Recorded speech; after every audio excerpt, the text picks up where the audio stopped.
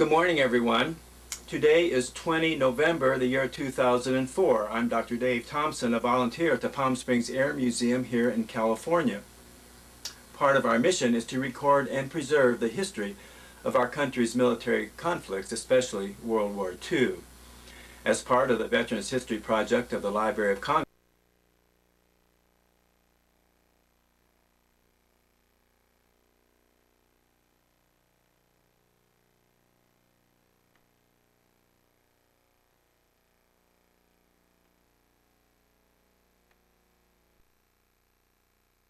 Are we rolling? we are rolling, yes sir. You want me to look in the camera Oh, all the time? that doesn't matter, wherever you're comfortable. Good morning, everyone. Today is 20 November, the year 2004. I'm Dr. Dave Thompson, a volunteer at the Palm Springs Air Museum here in California. Part of our mission is to record and preserve the history of our country's military conflicts, especially World War II. As part of the Veterans History Project of the Library of Congress in Washington, D.C., we conduct interviews of veterans and civilians who participated in those conflicts. Today, I'm here at the museum and have the honor and the privilege of interviewing Sergeant Donald Cravens. Sergeant Cravens was a combat photographer with the Army Signal Corps in Europe during World War II. So we're going to talk to him about that and some other things. Nice to have you here, Don. Thank you very much. My pleasure. Don, would you spell your full name for us, please? Donald Howard Cravens, with an S on the end. Okay. And C-R-A-V-E-N-S? Yes, I tell people I'm of that part of the family that never lost their S. You're a craven, but not a craven coward. They usually remember that. Yeah. And when and where were you born? I was born in Peoria, Illinois, May the 2nd, 1921. Okay, which makes you? 83. 83 years young. What was your father's name? Frederick Howard Cravens. And what did he do? He was in the grocery business. Uh-huh. And where did his ancestors come from? How did they get to Peoria and everything? Cravens, I went back to England a few years ago, and I kept hearing in the family about a woman, I guess 2 or 3 generations ago, set up a business of making candies, Cravens candies, and they're in the U.S. even today. So I wanted to take Peggy, and we got on the train and went up to the factory, which was north of London, about an hour's flight. We went on the train. Yes. And the head of advertising was there to meet us and took to the factory. Well, I had visions of a little garage in the back of a property making candy. When I got there it had 5 acres under roof. Wow. And it had been sold to a bigger company, but they still keep the name, and and that was, so I say, in England. What was the town? Do you remember the name of the town in that area? I do. If I can get a map, I can tell you. Okay, sure. That's fine. And your mother, what was her maiden name, her full name? Her name was Winifred Leona Spears. And how about her ancestors? Where did they all come from? Well, she was generally, I think, her grandparents came from Ireland. My grandfather was very Irish. And when did your mom and dad, where did they meet? Where did they meet? In Peoria, Illinois. In Peoria, okay. Now you grew up probably kind of during the Depression. What was that like for you? Well, my folks did a good business. My mother made fast foods there every day, and working people would come and, just as they do today, and take it home for dinner. She was a very good cook. Yeah. And your dad was able to of course, people have to eat, so yes. I guess you're in the right business when you got a grocery store or whatever. Yeah, that's true. Yeah. Did he Did his father have a grocery store too, or how did he get into that business? His father had a farm in central Illinois there. Okay. And he came out of that into the city. Yeah. Did you have any brothers and sisters? I have 2 brothers. They still live in the Peoria area. Uh-huh. And what are their names? Jack and Bill. Okay.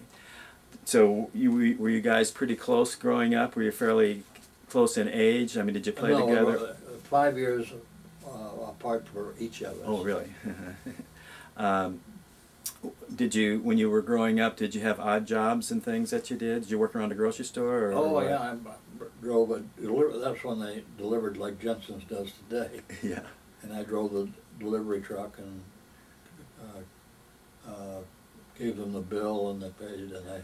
What kind of truck was that, or what year was it? Was it an old truck that you drove around? No, I don't think it was till maybe 2 or 3 years old. Yeah.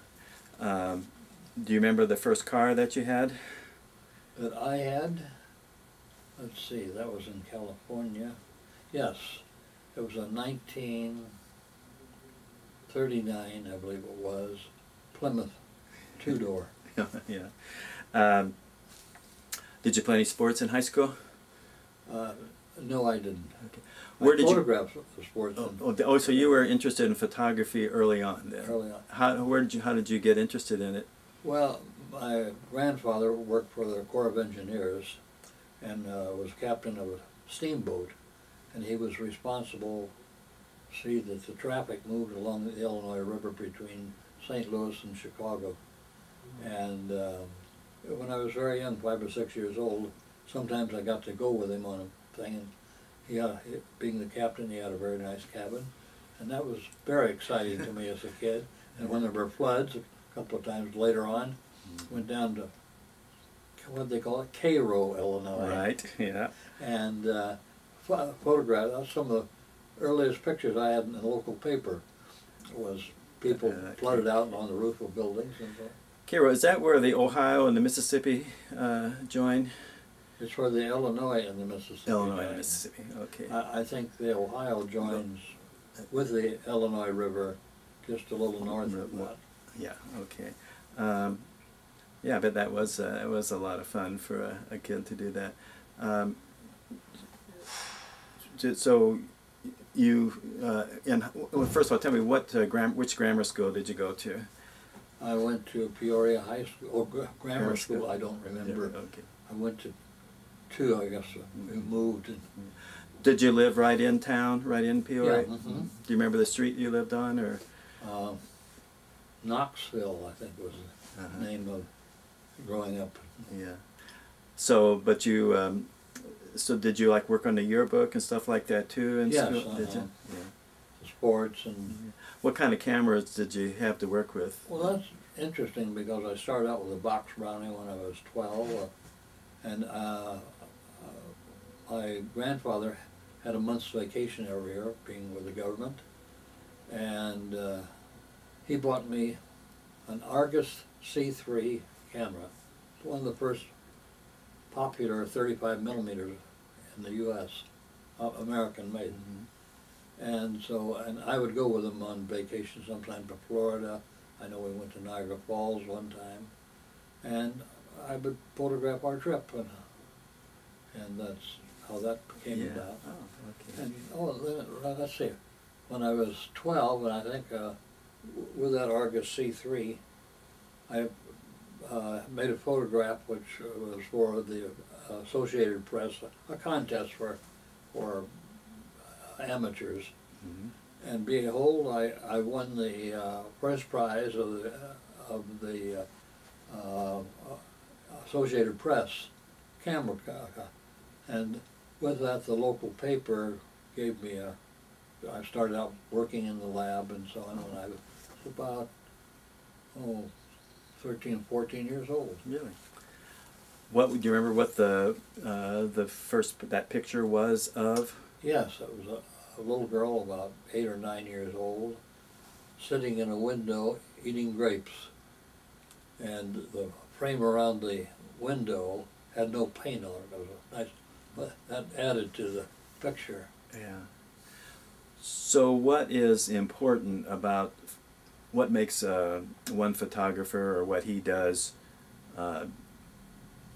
better or than someone else? What do you think's Well, it's very simple. He turns out better pictures. Yeah, you can tell the difference. Yeah. Is it the composition or the subject? It's all of those things. Yeah. Composition, that's, you know, the background and so on. Yeah. But anyway, that really started me off and making a few dollars at it. So, and what year did you graduate from high school? 1939. So, and I think you had mentioned that you went to California. Did you go to SC to college? Yeah. Mm-hmm. And how did you get a scholarship, or how did you end up going there?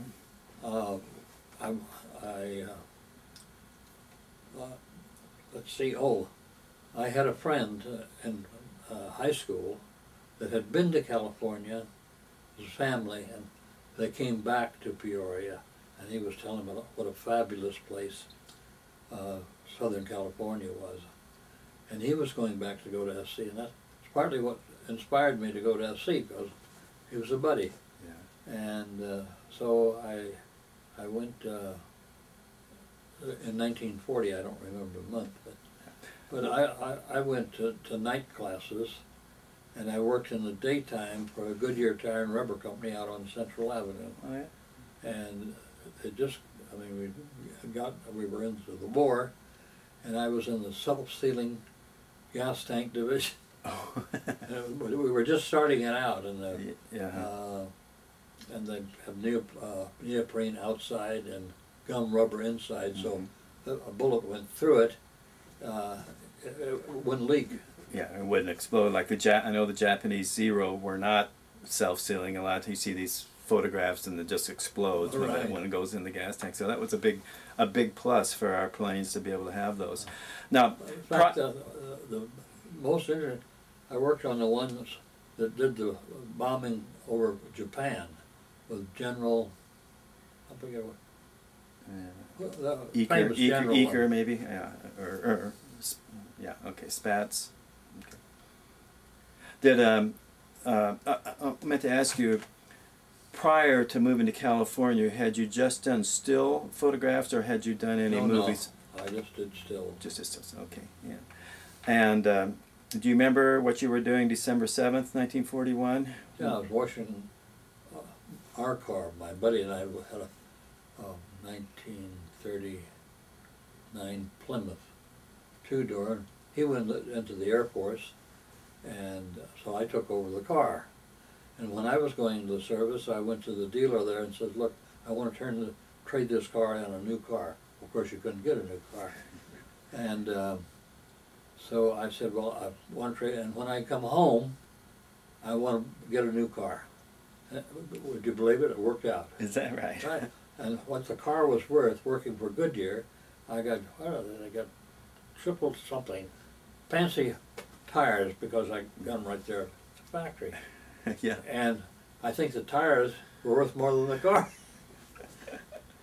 So you were washing your car when you heard? Would you hear it on the radio or something, or did somebody just tell you? No, we had a friend who taught at SC, and he came out of the house and said that Hawaii had been bombed.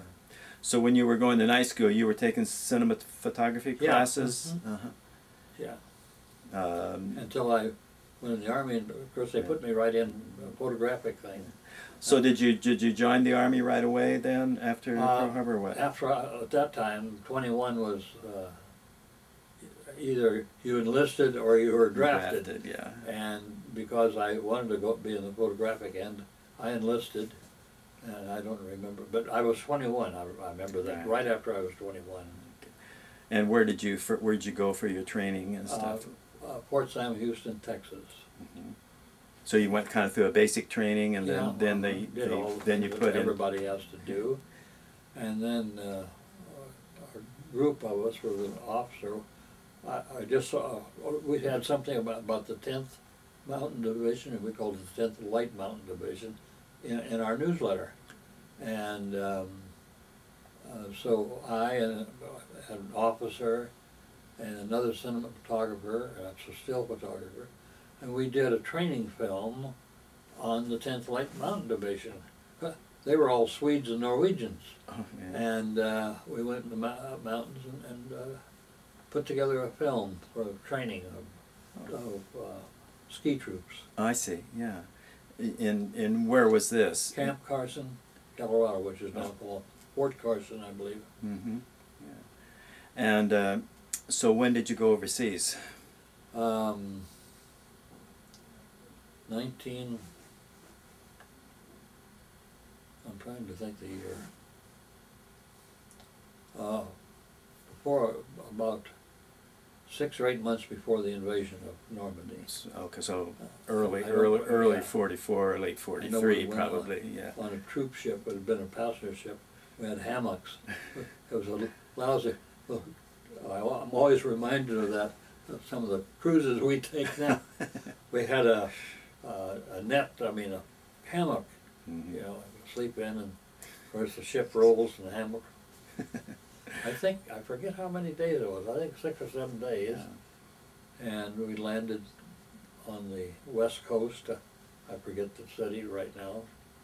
And then we went, the whole company went to a little town called Chipping Sodbury, in the middle of England. Yeah. And then some of us went on detached service to the battalion, the photographic battalion. Let's see, I should have written these things down, but we went into London, a group of us, so about 6 or 8, and we were there for months, and until the invasion. I had requested to go with the troops, and they were kind enough to let me. That's something I regretted many times.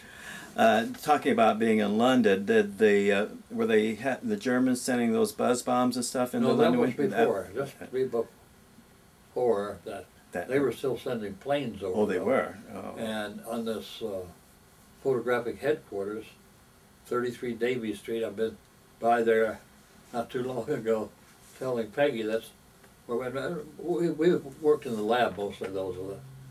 But when the Germans would come around, so our building was, say, 4 or 5 stories, and another photographer and I went up on the roof and pointed our camera. We had 4x5 speed graphics. Believe it or not, it was the official camera for combat. Can you imagine? Anyway, I still have pictures. Just open the lens, you know, and you can see the aircraft guns going off, and I think we can see the planes, the German planes, in the picture.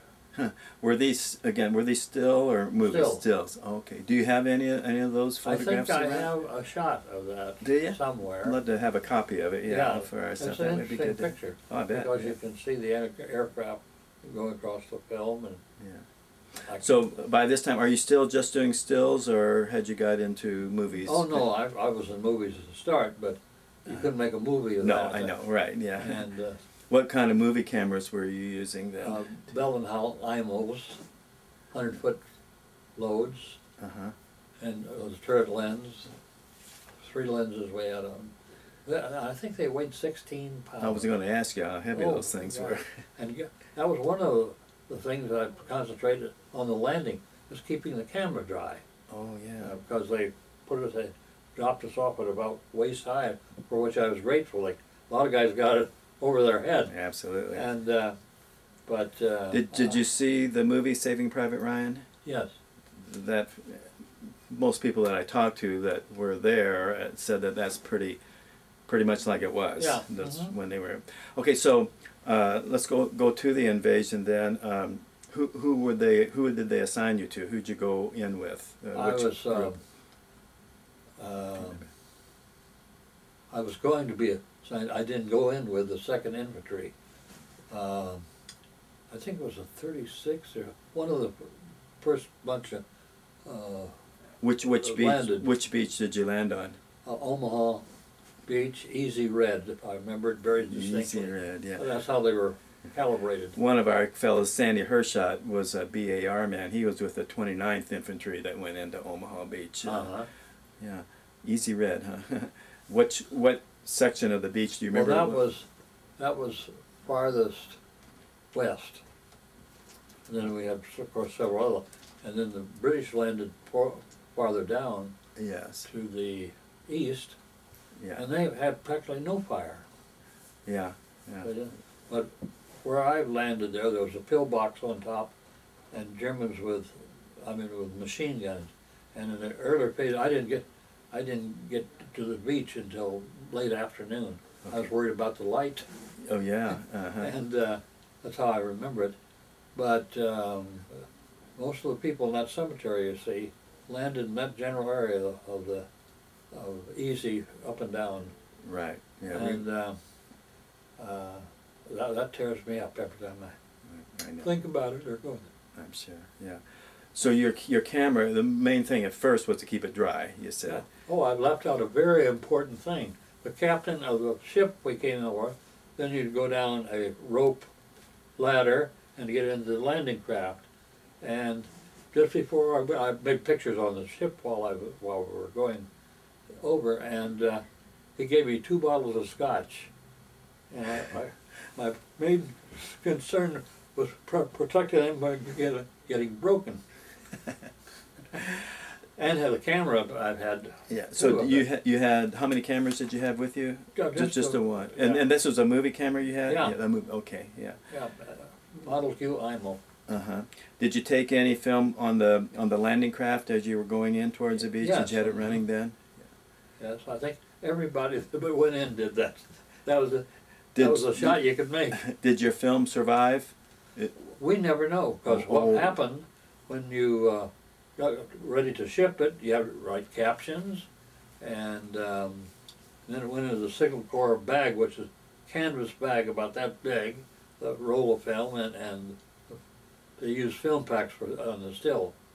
And that would go in and go to the signal corps, and in the first part of the landing, that all went back to England until we were through Paris, and then all the film was processed and so on in Paris. Now when you went in, did you have extra film besides what was in the camera with you? I had 700 feet.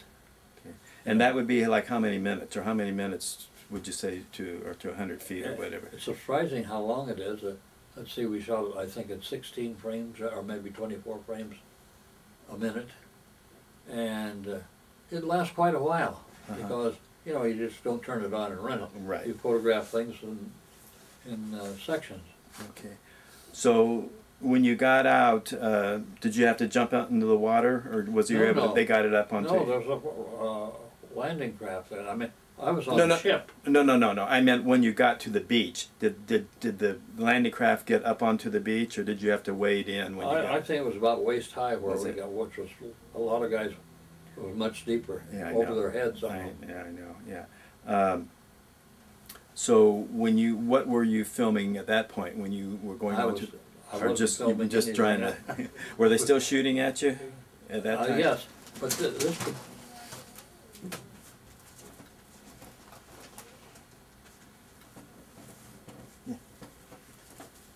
From the film place down the streets here.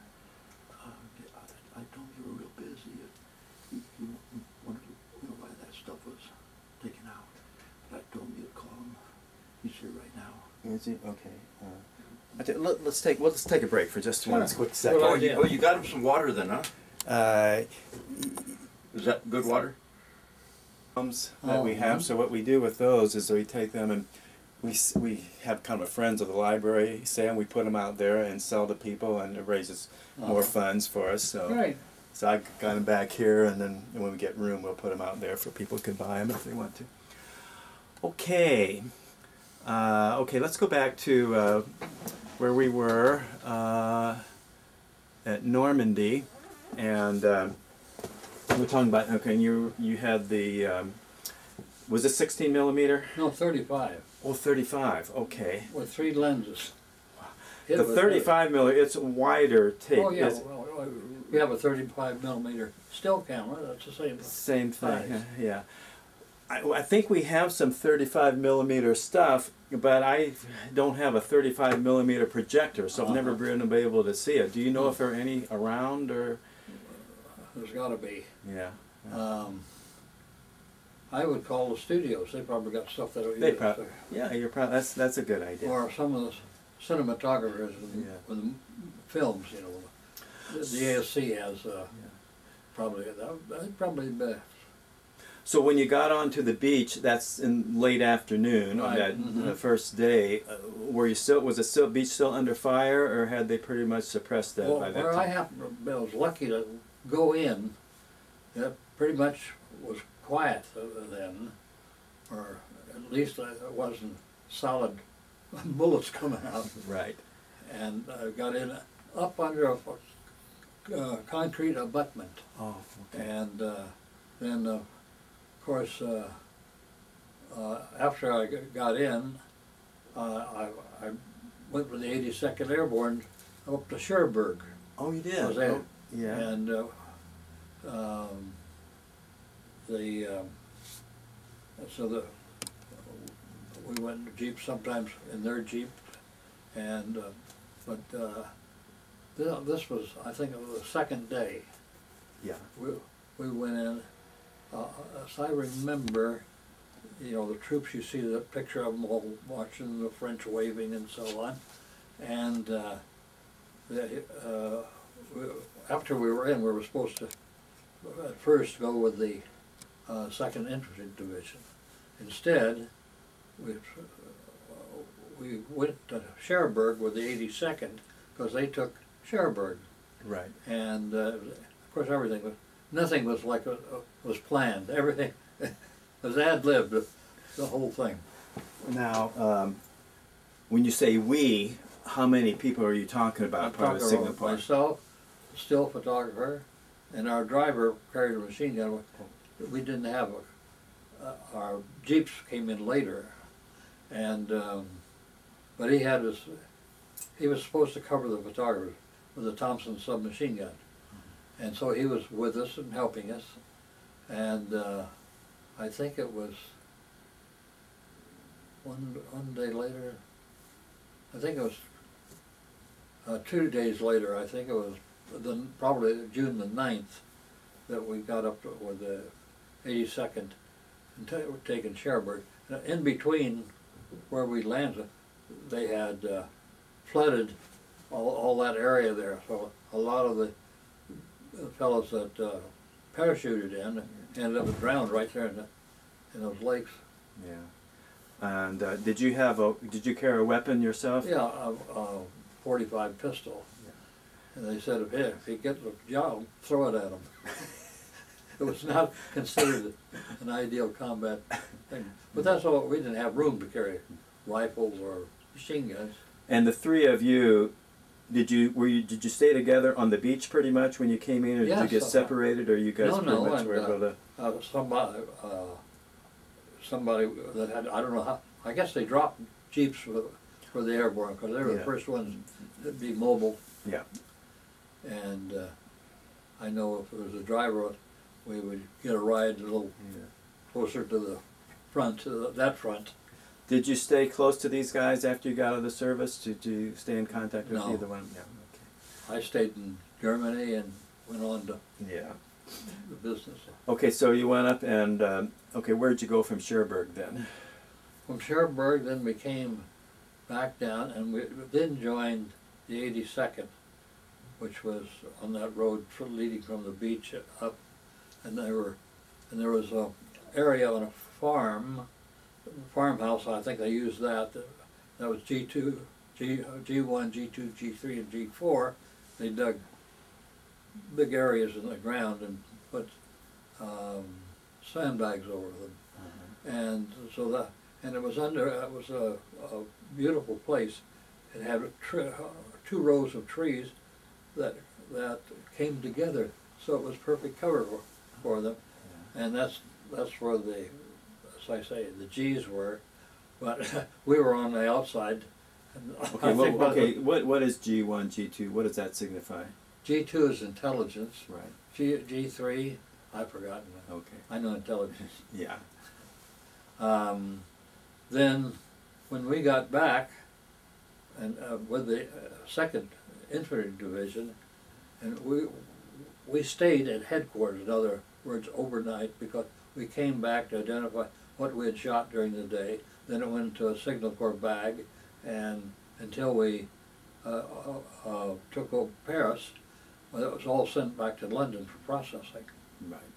And but you knew how to process film too, did you not? I mean, when you said you worked in the labs some back in England. That was it. We were just making big prints of the beach area up there. The Army Air Corps. Right. Everybody talks Air Force. We didn't have any of that. Anyway, no, we processed nothing.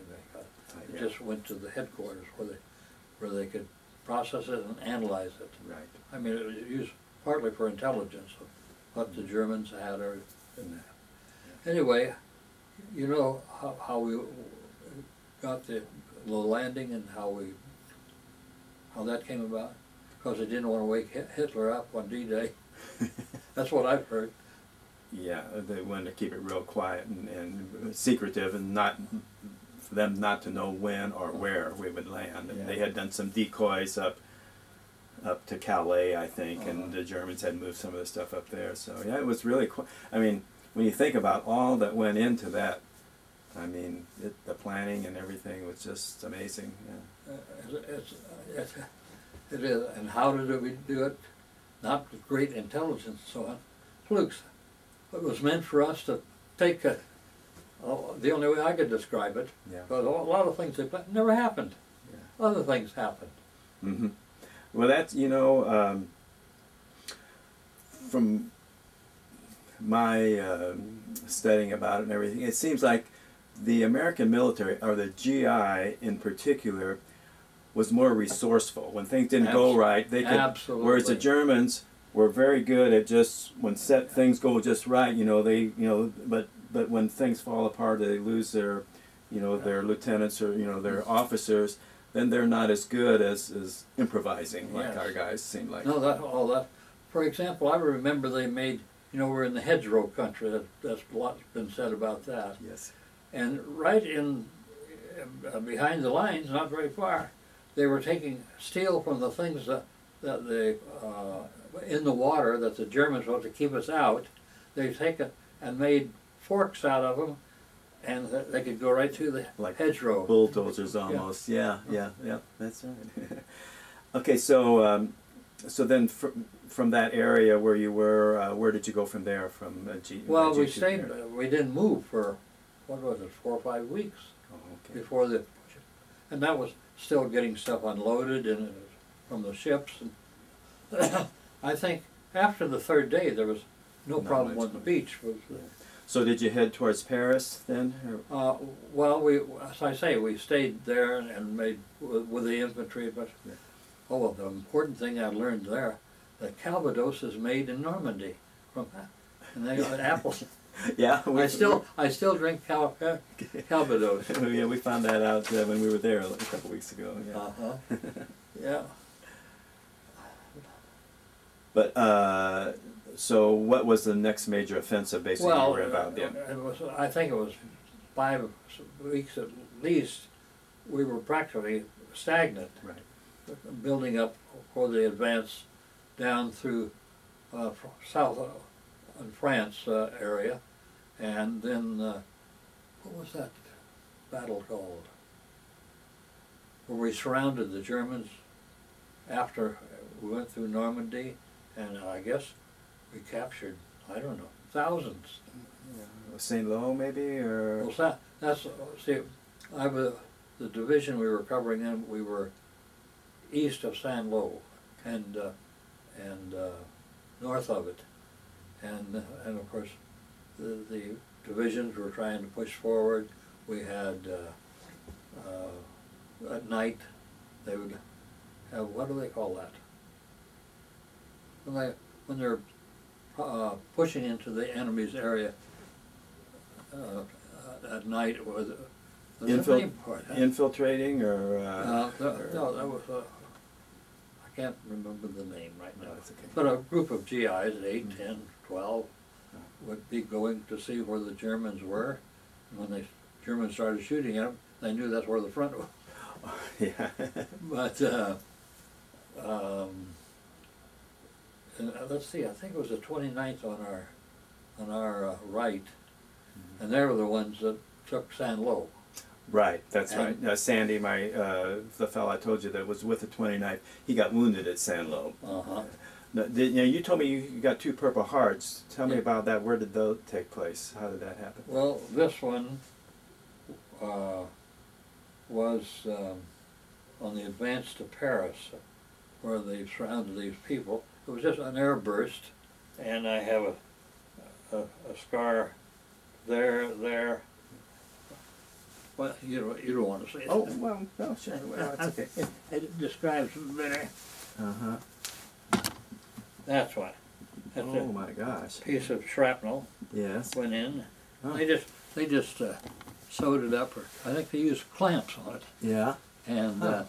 So it was like an artillery shell or Yeah, something that We burst? were under trees, Yeah. and it hit those trees. It hit those trees Oh. and exploded downward. So that Did it bleed, huh? Did it bleed a lot? not too much. Yeah. I mean, it was like practically down to the bone. Yeah. And I went to, of course, by then they had a medical setup there, and I believe I was in the hospital 10 days and was back at the front in about 10 days. Did it damage your camera or anything? No. Did you use the same camera all the way through, or did you Yeah, have no, I had the same camera. Really? Yeah. And, yeah, I think it was 80,000 Germans we captured before we went to Paris. Paris, yeah. And then in Paris, we went south of Paris, a town I can't remember, about 80 kilometers south and a bit west. There I ran into, I can't think of anything today, famous writer. Ernie Pyle? No. Let's see. Who could it be? Not Max Brand. No. This man wrote, they were made into... Hemingway?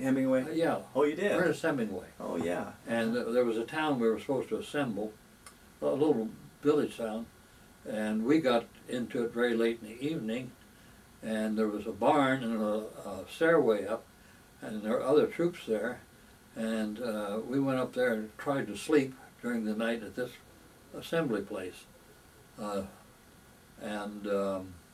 We knew there were other troops. We woke up in the morning, they were all Sinhalese. Oh, yeah. But that was a place where we were, and we heard that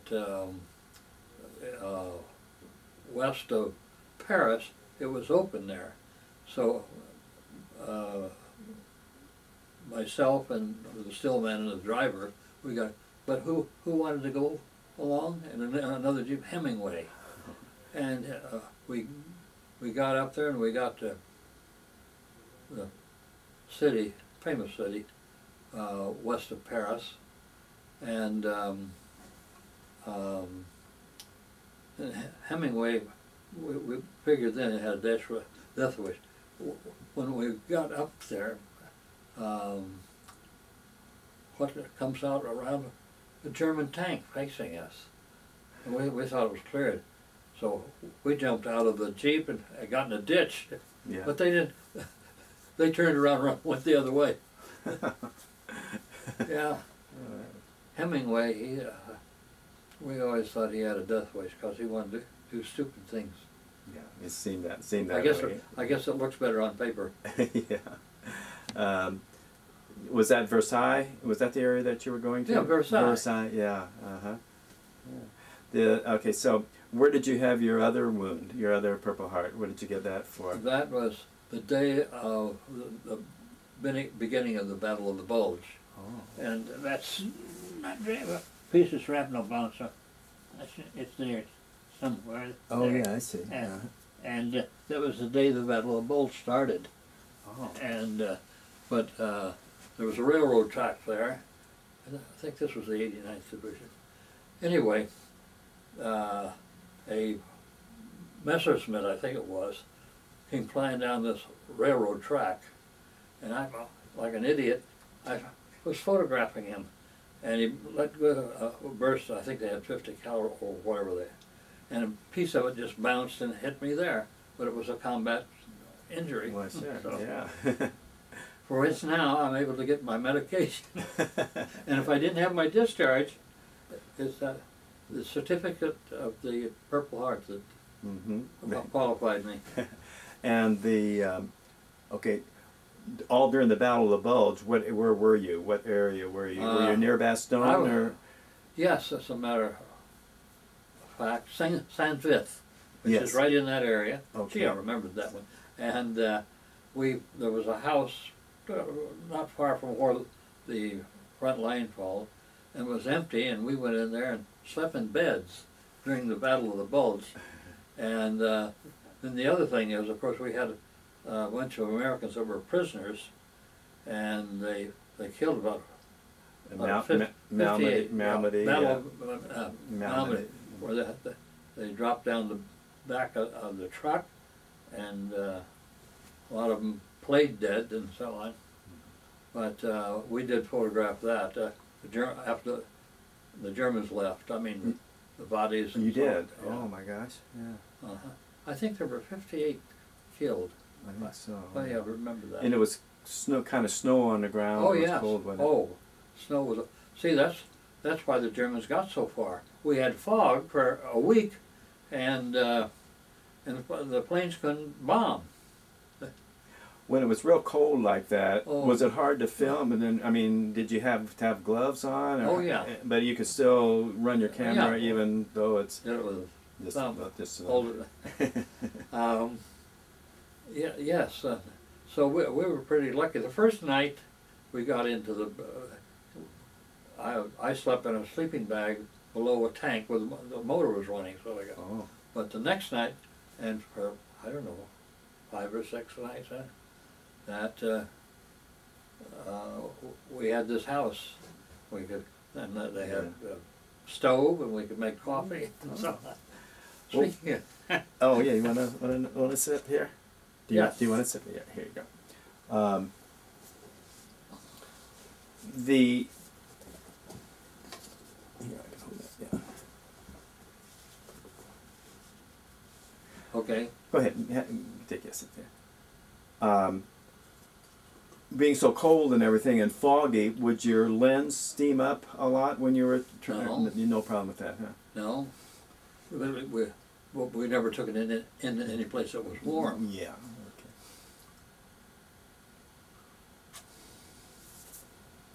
Just put it right Sure, there. that's fine. Good. Yeah. So you stayed in that little town pretty much all during the Battle of the Bulge? Yes. Okay. And I was out, I went to the hospital where they just fixed that up, and I went right on. yeah. Did you go into Bastogne afterwards, or did you get into that town? You did I any don't think filming so. there? I Okay. don't think we had. Yeah. Let's see, that was the 82nd. The 101st. Oh, 101st. Came in. Yeah, we were just there. Now, when you went to Malmedy, that had to have some type of an impression, I would think, on you. What were you feeling at the time when you saw all this? Did you know what had happened, that atrocity had taken place, or did Oh, yeah. Well, I mean, it was the German SS. The general was an SS, I know. No, we thought it wasn't, wasn't a thing to do, but right. we expected it from the Germans at that time because they were desperate. Yeah. But they penetrated so far because of the fog. Right. And where did you cross the Rhine? That's easy. The Remagen Bridge. Bridge. The only bridge that was left. Yes, And then I understood, after about a week or 10 days, it finally collapsed because of all the traffic and stuff. Right. But you crossed it? Yeah, early. Before that, we were at Bonn, at the Battle of Bonn. And And that's why this artillery piece down here was, because they had 88s, and there was a road that we were coming in on, and the Germans used those 88s straight down the highway, and they were mean. Oh, yeah. But I got into Bonn, and the company commander, and he was in a museum that was Beethoven, and none of the music was there, and we spent the night there because we were cut off, and but all night long we heard, you know, the fighting going on, and some Germans got wounded and so on, and then when the tanks went down and went over them and the screaming, I'll always remember that. Oh, yeah. Because they just mashed them. Yeah. But our tanks were going back and forth around. But this museum was right in the center of town. And suddenly, just at dawn, the shooting all stopped. And there we were. Bonn's a pretty sized city. And then what came up about then? Some GI got into this piano store across from me and started to play Beethoven's I Tell You, that whole thing. And I was so frustrated. Something should be done with this. Who comes down the road? Two correspondents. One, I think it was National Geographic, and I forget the other one. So I told them this story, and they thanked me a lot. And I took them to where the piano store was, across from Beethoven's little museum. And so from there, we heard about the bridge was there. So we hightailed it down to the bridge so we'd get on the other side of the Rhine. And right after we got over the Rhine, we took a left, and there was a well-known winery there, German winery, white wine. I remember we got some, and I still like it to this day. That Rhine wine. Yeah. Yeah. Did you go to any of the POW camps or any of the concentration camps? Yeah, when you were POW. Luft. Solid Luft 3? One is. One, okay. Up on the, near the shore, and there were 5,000 Americans, or some Australians, I think the French. There were all had been shot down. Yes. Guys. Mm-hmm. And we had I was with a, anyway, there was a major there.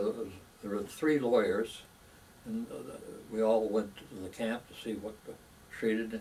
And I remember a sign said, "Don't penalty for something for eating out of the garbage," and there were 5 or 6 aces, American aces in there, and I interviewed them and photographed them, but they descended on us. Who won the series, the last series, and stuff like that. That they never received the information on, and so we stayed there for the day. That was in the Russian sector. The Russians had come through there, and because of the passes we had, war crimes stuff, we went through went to the Stalag Luft 1, but there were fighting. But I'm trying to think of some of the aces that were there, well-known people. Huh. Yeah. Did you get to any of the concentration camps? Yes, I think it was biggest one I saw was in Poland, south of the capital, and there was a trench about 15 feet wide and 15 feet deep, and at that end were bones. Down to this end where we were, it must have been a quarter of a mile or a bit longer, and stuffed with bodies. And then the end that I was shooting from, there were just bodies in there, but a whole trench full. But the Germans eliminated them before they left. Yeah. Yeah, that was. I'm trying to figure out which one it was in Poland, though, south of the capital. but that was stayed with you a long time. Now I think you were mentioning that after the war was over, you stayed over when the Nuremberg trials were going on. Were you? Oh yes, What were you doing there? I was still photography. First, I was with the military shooting stuff. Yeah. And then I was discharged and went back because the Nuremberg trials went on a good year or so, and so I went back there shooting for INS. INS, which was International News Service. Okay. I think the photograph was called INP. Oh, okay, yeah. And so did you interview people too when you were taking pictures of them, or did you talk to any of the prisoners or anything like that? Sounds like you've read my script, because that reminds me of Mrs. Hermann Goering. She was, there was a Excelsior hotel and a bar there, and I went into the bar to have a drink, and there was a guy down several seats, and I looked at him, and his face seemed familiar. Then when he started talking, he had a French accent. And I said, "Did you land in Normandy?" He said, "Yes." I said, "What were you doing? You weren't..." He says, "I was an intelligence officer." And so we went over that, and I said, "What are you doing now?" He said, "I'm in charge of a prison." It was west of there. And I said, "Oh, any famous Nazis in there?" He said, "No, but Mrs. Hermann Goering and her 5-year-old daughter are there." And I said, "What's she going to be charged with?" He said, "Nothing. She has no place to go." Well, being a journalist, that rang a bell. And so I went and told the correspondent I was working with about it. And we arranged to go to this prison at midnight and pick she and the daughter, and one trunk she had was about that big. You know, it's quite large. That was all of her possessions then. And so we were able to get them out, put not in our Jeep, but an Army Jeep behind us, and we drove back. We had already scouted north of Nuremberg, where they had a home in a forest, and there was a caretaker there, and I mean, he wasn't occupying, but that was a cabin, and so the reporter and I cleaned it up and put some sea rations there for them, and they let her out, and we got there in almost at dawn in the morning, and the reporter interviewed her, and I photographed her. I may have one of those pictures somewhere. Yeah, I'd love to see that. Of Mrs. Goering and the daughter. Yeah. So anyway, we did that, and she asked could she send a note to her husband, and I said, "Gee, we don't know whether we can get it there, but we could certainly get it to security." And indeed, they did get the letter to Hermann Goering, who of course was in prison. And we were going back a second time, part of the interview, and we took his response to her, back to her, and she was more friendly then. But we got a couple of good interviews out of her, and we got pictures. Oh, that's a great story, yeah. And as I say, I have a picture out of the Los Angeles Times magazine that I'm trying to think whether I have a print of. Oh, I hope so. Yeah. Anyway, that's how that happened. We're doing a lot better if you ask questions, and I'd give you the answer. Well, we were in the courtroom at Nuremberg on our trip a couple of weeks ago. Oh, yeah. And I guess they said it's pretty much just like it was then. It's not all that big. It's fairly small. You know. Did you notice? I have a picture in the COD library, all of them. Do you? Yes. Yeah. But I was sure that there's several positions for photographers, and I was facing them at an angle, and the background was a big window. That's where photographers get behind and shoot through optical glass and talk and make noise. And I've used that several times for covering the trial. But yeah, I did cover the trial. I think before I got out of service. Were you there for the whole trial until it was over? We would go back and forth after. I mean, some of it was very dull and nothing different. If we knew something was coming up, then we would. But I mean, were you over there when the trial finished? Still, were you there at the time when it actually finished? I think so, because one day at a prison west of Nuremberg, they hung 12 people. I think it was 12. And anyway, they hung 5 or 6 in the morning. Then what got me was they brought lunch out. Right by the gallows. We had lunch. They went back to hanging the rest of them in the afternoon. So you were there and saw the hangings, you mean? Oh, yeah. Oh, really? Did you film those too? Yes. Oh, yeah. I mean, that's what we're there for. Yeah. To prove that the trial came to some conclusion. Sure, yeah. When you, had you been back to the States at all? Did you go back and forth? No. Or you had been over there the whole time? I stayed there 3.5 years. Oh my gosh, yeah.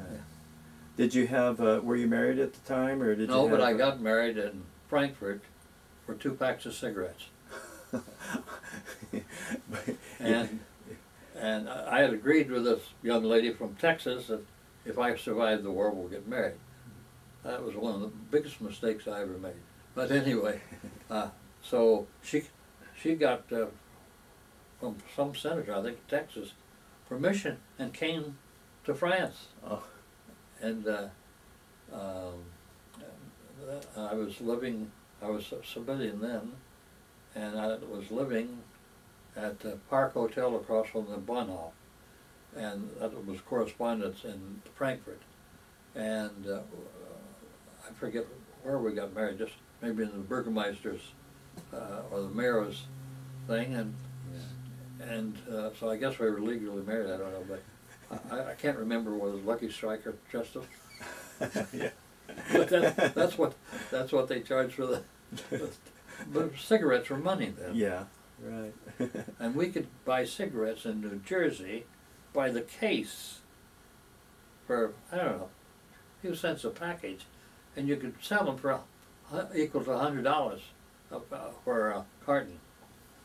And a lot of things, some of us were looking for Rolleiflex cameras that time, and I think a Rolleiflex camera was 17 cartons. Oh. It's about 20 till 12. Yes. And you have to be somewhere at 12 o'clock? For my physical fitness. Okay, so you think we should stop right now, our interview? Yes. And maybe... Well, I have 11:35. Yeah, where do you have to go for your physical fitness? It's in Culver City. It's about, I would say, 10, 12 minutes from here. Oh, okay. Well, I'll tell you what, I'm just about at the end of... Okay, Don, we were talking about the Nuremberg trial when you were there, and the last thing I think we were talking about where you saw them hang some of them. How much longer did you stay in Europe after that, or when did you come back home then? I was over there about 3.5 years. Yeah. And the Nuremberg trial, that was, I think that went on a year and a half or so. Right, yeah. So as soon as it was over, is that when you came back to the States? No. What did you do then, after that was over? Oh, I covered stories in Central Europe. One story was in Switzerland, what happened. A lieutenant or captain flying C-46s, was there, and his father was a general. There were other generals and the wives, and they were flying from, I don't know, Frankfurt or Berlin, I forget which one, going shopping in Italy. And he got up over the Alps there, and he had too many people on, and he crash landed onto a glacier in Switzerland. And there was a child there. A child must have been 5'8". She was just a teenager, and that was one of the. But as I say, it was all high-ranking officers. The son of this general was the pilot, and he had to land on the top of the mountains, and they didn't find him for a week or so. And of course, that was a story. I mean, a domestic story for us, and so all the press went out to this place in Switzerland where they were bringing him out of the mountains and let him out. And when they came down, the Swiss had a big rope across there, you know, and we were probably 50, 60 feet from the people getting out of the aircraft. And so I jumped the rope and went in because I needed closer shots than that. And when I did, all the other correspondents did, and the Swiss raised up. By then I had my pictures of all the people getting out of the planes that had been up stuck in the mountains. But I think that was pretty embarrassing to the generals. Did you prefer taking stills or movies? No, after the war, I mean, for international, everything was stills. And they provided me with a 4x5 speed graphic, which I hated because it was a good camera, but it was just too heavy for that kind of work. Yeah. Anyway, that's Where were you based? Where were you living at the time? Berlin. In Berlin, yeah. And that's when they had 4 sectors of Berlin, right? They had Yeah, French, English, and U.S. and Russia. And you heard a lot about black market and all that stuff. Did you? Rampant. I got to look for Rolleiflex cameras to go back to the office in New York because they didn't receive it. So I traded cigarettes for cameras. Yeah. Yeah. Everybody did, or diamonds, you name it. Were they starting to have trouble with the Russians? The Cold War, was that kind of going somewhat? No, I went home before that. Before all that, yeah. They got involved in that. Right, with the Berlin airlift and all Yeah, that. yeah, I missed that. So when did you come home then? I think it was, I'm trying to think where I went back to England to the office and so on. Anyway, it was about 2.5 years, I think, from the time that I worked for them there. And did you work for them in this, when you came home, did you continue to work for them? No, I went to, first I went to the New York Times, and they would offer me a job, but I didn't want to live in New York. So then I got the Ford company, the whiz kids, they called them in the Air Force, all these bright young men, and a lot of them became car dealers for Ford. And one correspondent whose his brother, I believe, became a car dealer, I think, in Baltimore.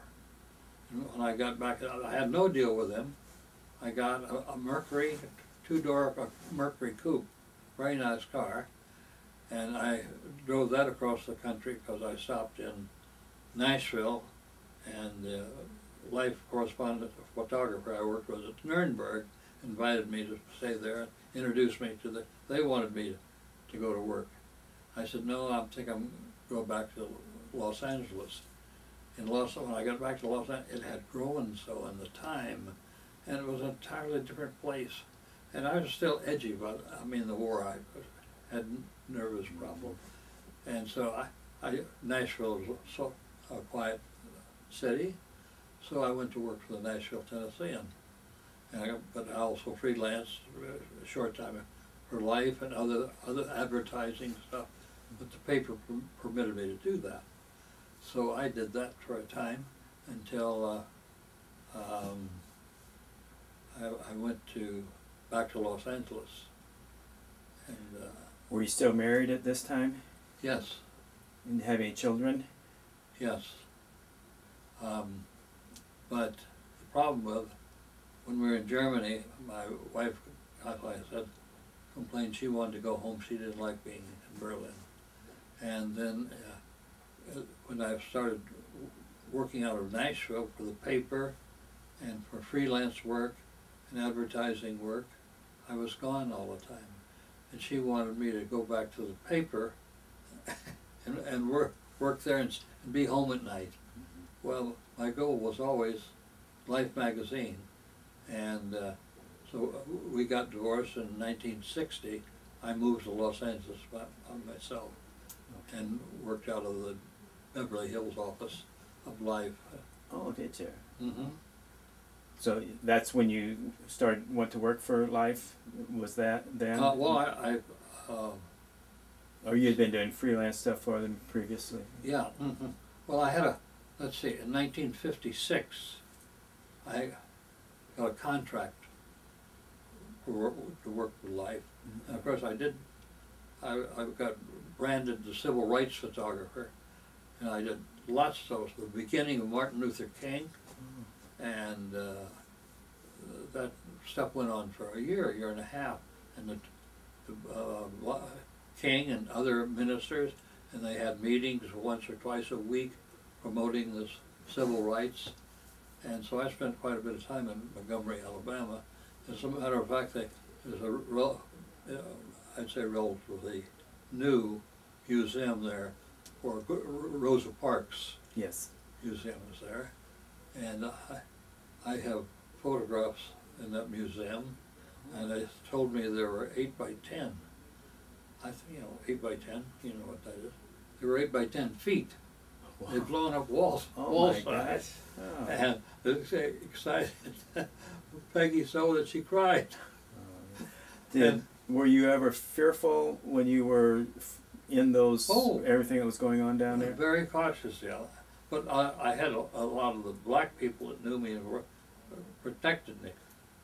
Dick Stolley, who's one of the top editors in Life today, he's been there forever.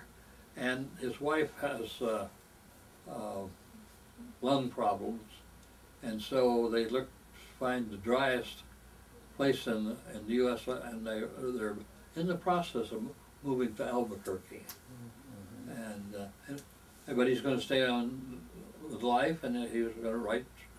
I mean, those 2 big Life books, or picture books for him, he did those by himself. They made about $1.5 million or more on each book, so they can well afford it if he doesn't do anything, because he just on salary and still is. But they're going to let him work from Albuquerque or cover in Los Angeles, whatever he wants to do, because he always produces. We just love those Life magazines. You probably know here in the library, I've gone on eBay and we've got every one from 1936, the very first issue, up to 1949, all around. And that has the dam in Nebraska on the cover, made by Burke White. Yeah, that's right. I'll show you. Now, did you know her? Did you know Henry Luce and Clara? I can't say I know it. I attended some meetings in the Beverly Hills Bureau that he spoke, but I can't say that. Why do you think Life was so much more successful than any of the other? They spent a lot more money and went for the best stuff. I think that. I mean, everybody, when that magazine started, it grew so fast it was 10 cents. They couldn't afford it.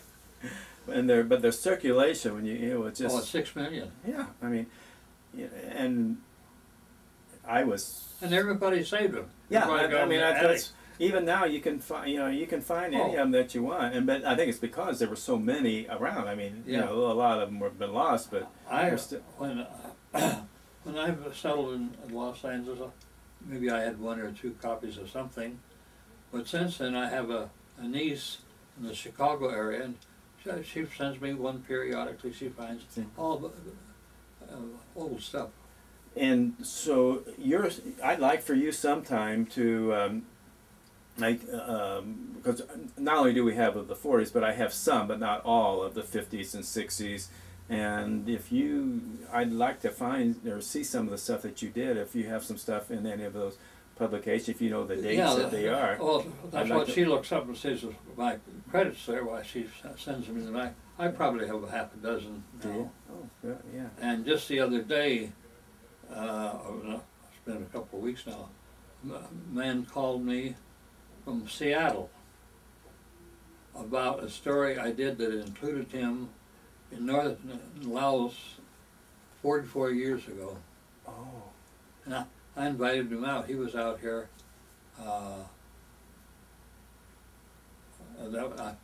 Peggy had a party, as you know, and we invited him to that, and I took him around to see some things there. Okay. So where'd you say, in Laos? Where you did it? In Laos, on Dr. Tom Dooley. Oh yeah, okay. I did the story. Did you? Okay, we were just talking about Dr. Tom Dooley the other day. Bob Andrade was mentioning, and he's been reading up on him, and he said, very interesting person. Oh yeah, it really was. I first ran into, this is not on what we're documenting. Well, okay, we'll talk about that after. Let's go back to, now you went to, so you went to L.A., and you started working full-time for Life out of their office there. But that doesn't, we're not talking about the war now. Oh, no, I don't want, no, that's okay. Okay. That's where I want to, I still want to talk about other stuff. Oh, okay, you know, like. I don't want to get off the track. Oh, no, we're on the track, that's good. fine. Okay. Let's kind of back up just a little bit then. So you're in L.A., and are you traveling a lot out of L.A. I just went to the, stopped at the three cities where I had written to L.A.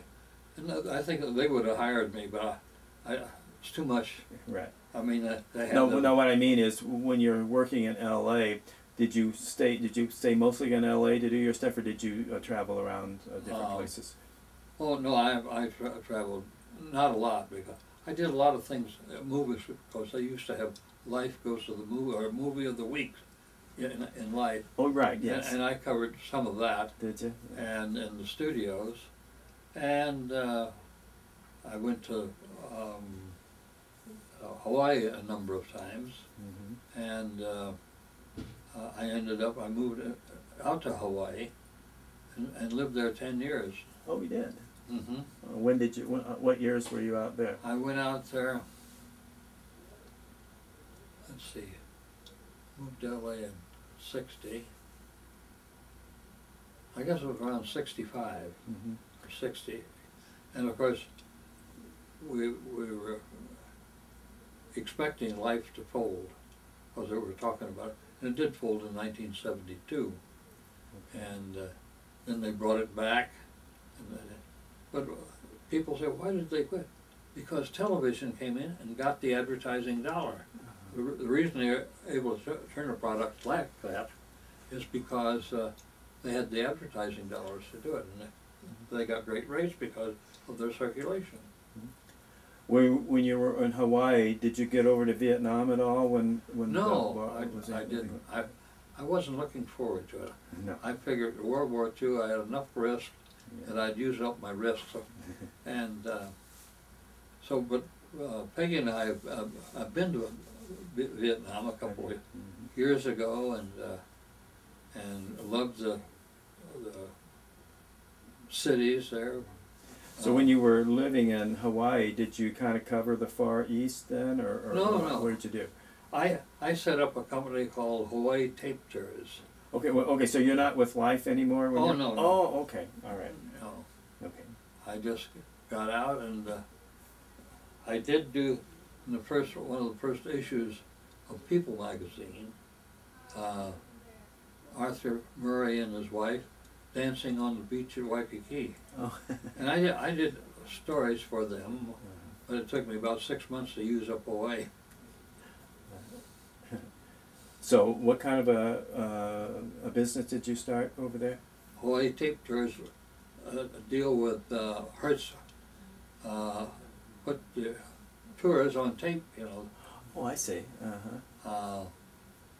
And in 4 cities, Hertz had them on the counter for rent. Oh. People would rent them.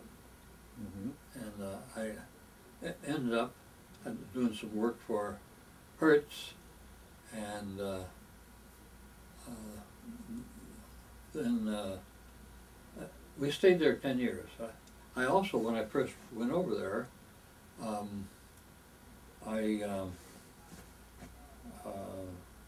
think the first assignments were living in Los Angeles. I had a number of assignments in Hawaii, and one of the first times we went, we stayed at the Ilikai Hotel, and they put us up nicely and so on, and they were trying to sell us to buy an apartment, you know, and I said, what the hell would I do an apartment in the middle of the Pacific Ocean?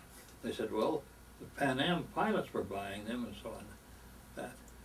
So I forgot about that, and a couple of years later, the Ilikai was doing fine, so I bought one. You have to practically pay 10 cents down and be responsible for the monthly payments.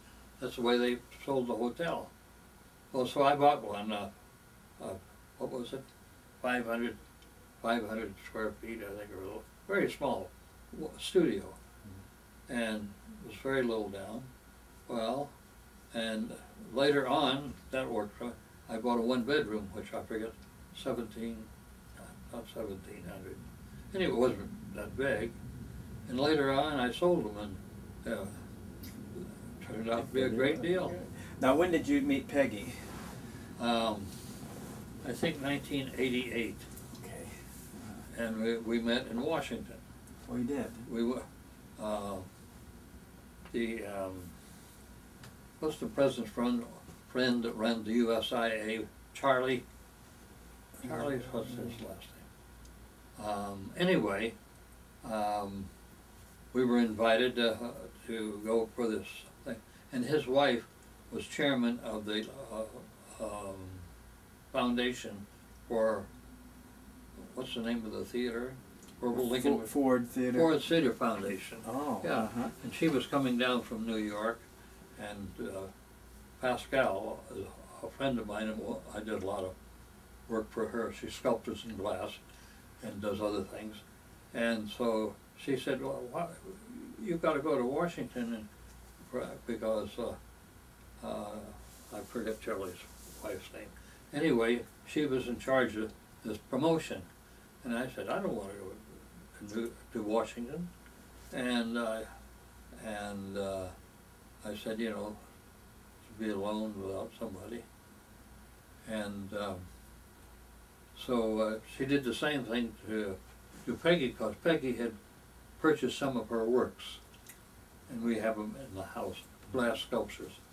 And so she finally talked Peggy into going, saying that she had a couple of guys, her cosmetic surgeon and a retired photographer from Life magazine, so you'll have somebody to escort you.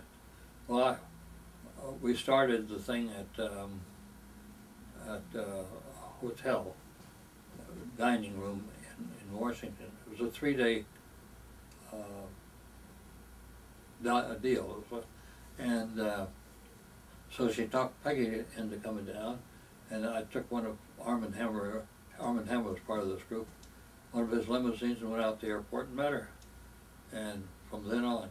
Yeah.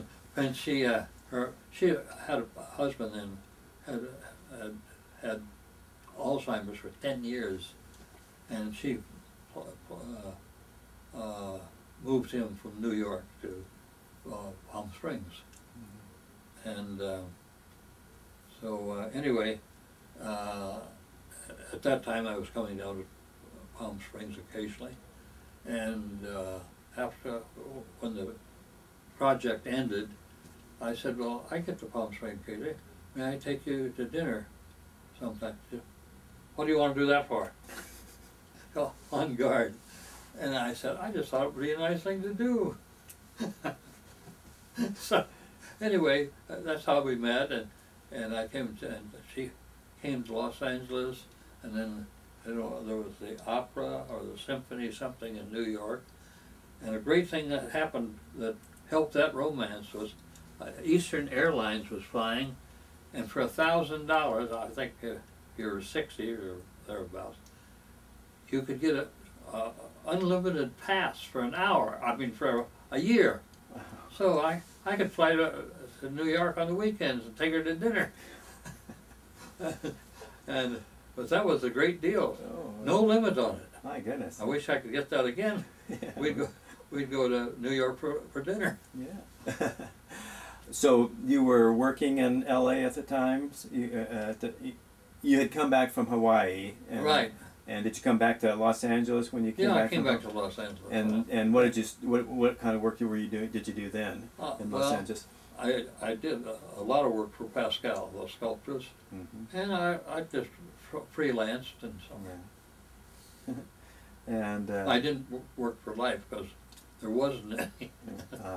1972 is when it folded the first time. And then it came back in about 76 or something, I think, Yeah. or something. Didn't work. Now it's back now.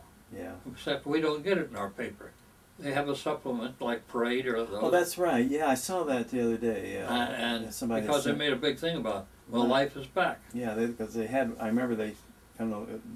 I saw one of them somewhere, you know, but it's not the same thing though. It's, Oh no. No, they take People stuff and put it in life. You know, People is now the most successful magazine in the country. I forget. They're up in millions of circulation. Yeah.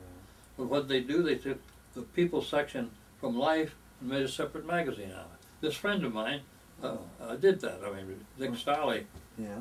was the first editor of it and so on. And that's very successful. And when did you move here full time to the desert then, pretty much? Let's see.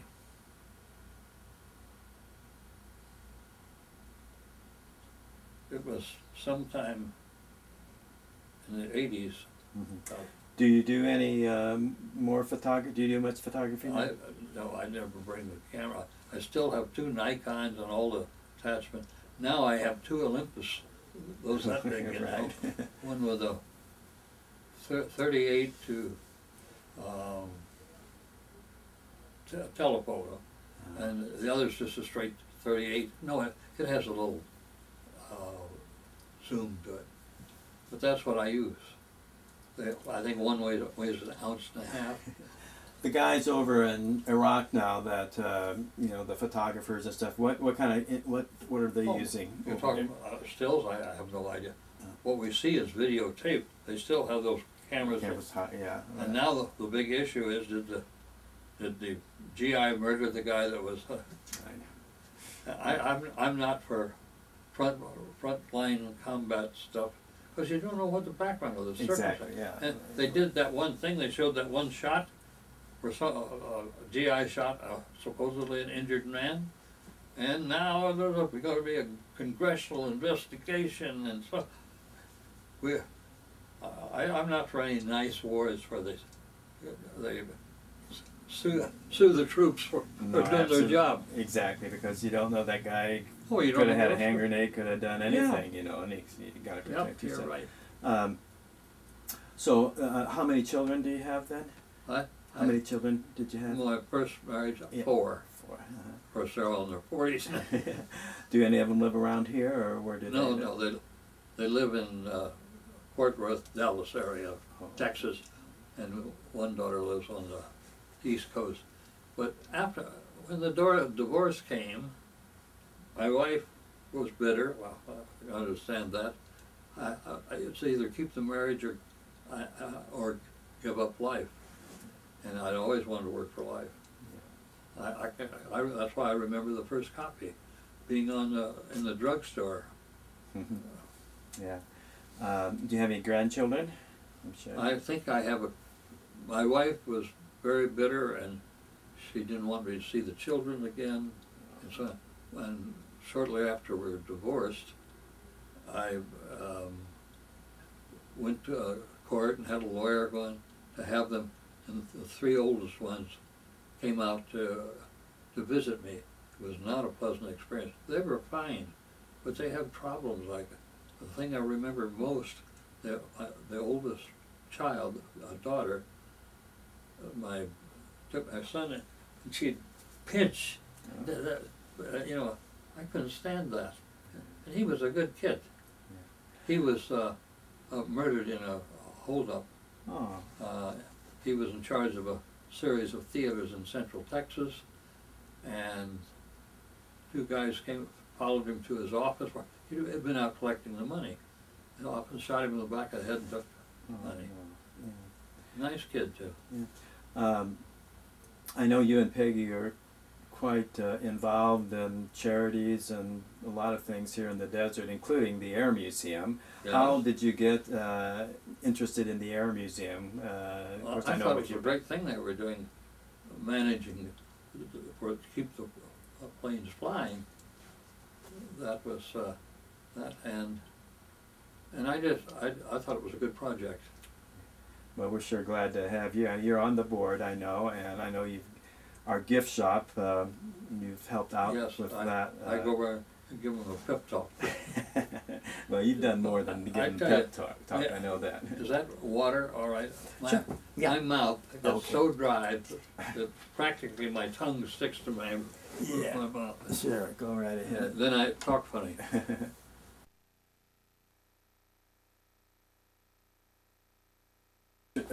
Involved down at the College of the Desert. I know there's a lot of stuff down there. Yeah. Other interests? What are some of your? Did you play any golf when you? We did play golf, but I had to quit. I mean, my legs gave out. Yeah. And Peggy was a fine golfer, and I'd like to see her get back on it. Yeah. Anyway, yeah, that's. What are some of the other interests that you have? Well, in the desert? What's Gloria's daughter has MS, and she started a charity for MS, and she and Peggy are heavily involved in that. Yeah. And of course the Air Museum she has,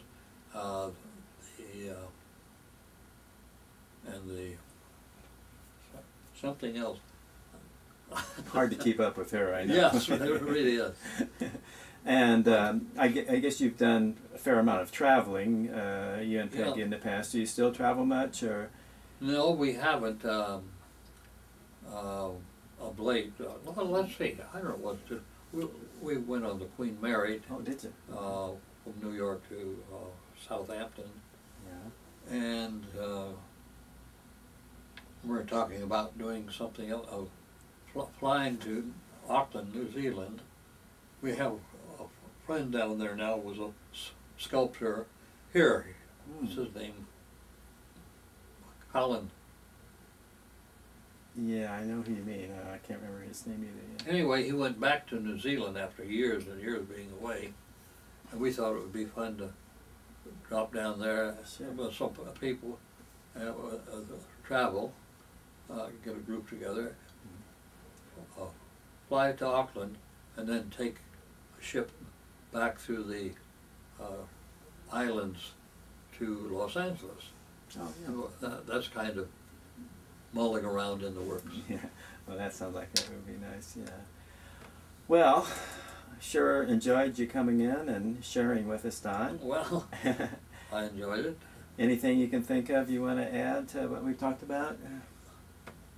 No, I think we've covered it pretty well. Good. Well, thank you so much. Okay, my pleasure. Okay, and thanks for all you've done for the museum and all the support you've given to us. Thank you, and all the support that you've given to us. Thank you so much.